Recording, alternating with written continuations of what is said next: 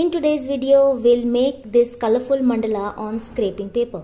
Hi, I'm Neha from Art and Stuff, a calligraphy and mandala artist. I make videos on calligraphy, mandala, doodling, digital art, DIYs and much more. So if you're an artist or want to become one, consider subscribing to my channel and don't forget to press the bell icon to get notified whenever I post a video.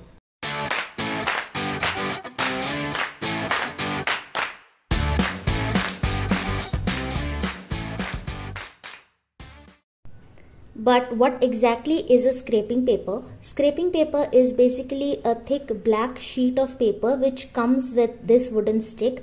The stick is used as a pencil to scrape the black layer.